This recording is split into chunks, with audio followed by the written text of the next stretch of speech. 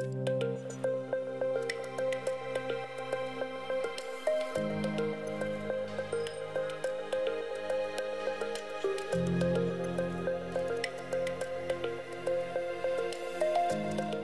are several areas of concern. New devices should be secure by design and should remain secure when they come to market. On-market devices should be patchable and should receive patches as quickly as possible, but securely. And legacy devices, those that cannot be patched, and this is in accordance with IMDRF's definition, are a tremendous problem, and we need solutions for this.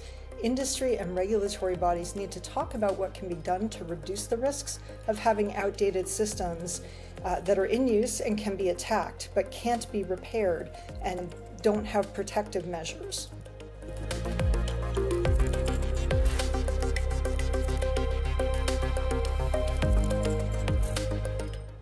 FDA in their RTA policy for cybersecurity is saying you need to submit a pre-market notification or application with information associated with cybersecurity.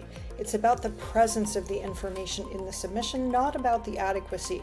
If it's not in there, you're going to be put on hold while you fill in the blanks for FDA. FDA is saying that the manufacturers need to include the information at the time of submission. It needs to be complete.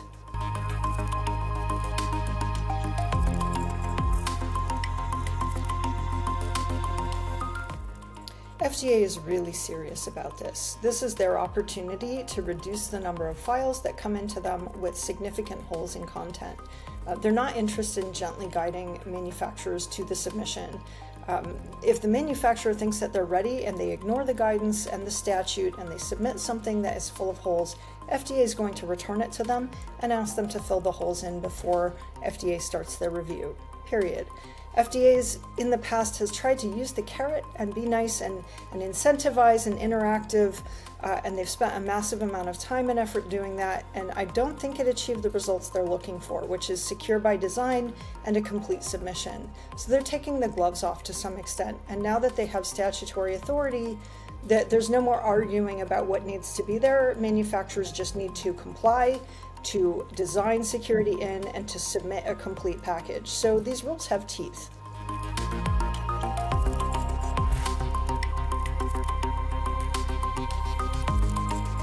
The final version of the pre-market guidance does not have a lot of significant changes from the 2022 draft, really. The key language changes really hint at FDA's posture, though. FDA added a section entitled "A Secure Product Development Framework may be one way to satisfy the quality system regulation." They're hinting that if manufacturer uses an SPDF, this is a really solid way to handle all of the obligations that they have, all of the requirements under the new statutory authority and under the quality system regulation itself. They've updated the vulnerability management plan to slightly different language. It's now a cybersecurity management plan, which hints at a stronger, more forceful push for a total product lifecycle approach to cybersecurity and really evaluating in the pre-market submission what the manufacturer's plans are for post-market management.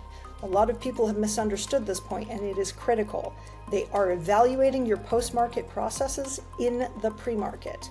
This is very important to have a plan and to not try to handle post-market issues in an ad hoc basis. It's also emphasizing that this is not easy, so planning reduces the risks of a chaotic response.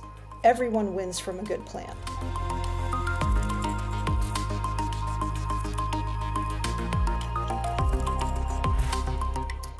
Well, now that October has come, the eStar is the required format for submission of a 510K. It's still optional for a de novo, but it is the required format for a 510K, which means that FDA expects every 510K submission to come to them in the appropriate eStar template, which automatically generates certain pieces of language and prompts the manufacturer to fill those in.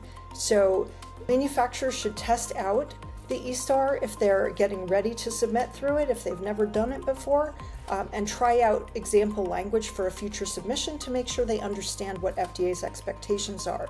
Adapting to the new requests will mean planning for more time for the regulatory affairs team, the quality assurance team, the cybersecurity and software and product development teams to work cybersecurity comprehensively into the device design and into their quality system documentation.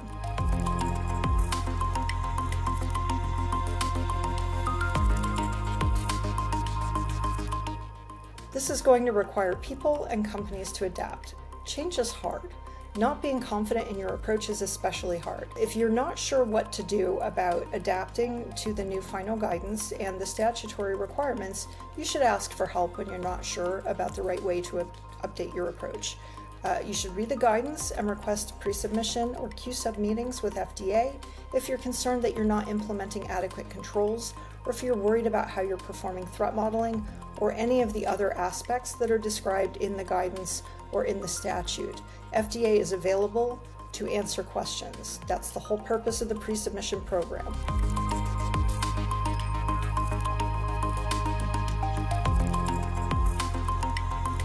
So it depends. For experienced manufacturers, there may be processes that they need to modify. There may be culture changes that are needed to truly implement cybersecurity into the total product lifecycle. For newer manufacturers, especially smaller organizations, these companies may not have adequate staffing to cover cybersecurity. They're going to need to contract out some of the work and engage with experts to ensure their approach will meet FDA's expectations. If they fail to do so, that can lead to delays in the form of hold letters from FDA, which add anywhere from 90 to 180 days to the timeline for review and slow your approach to getting to market.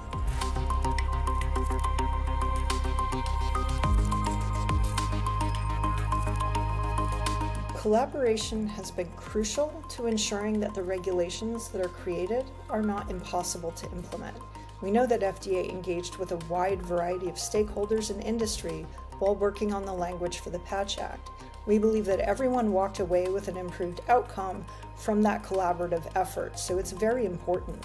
We also believe that it will be hard for companies to shift gears rapidly, and it will be hard to hire adequate expertise into the space.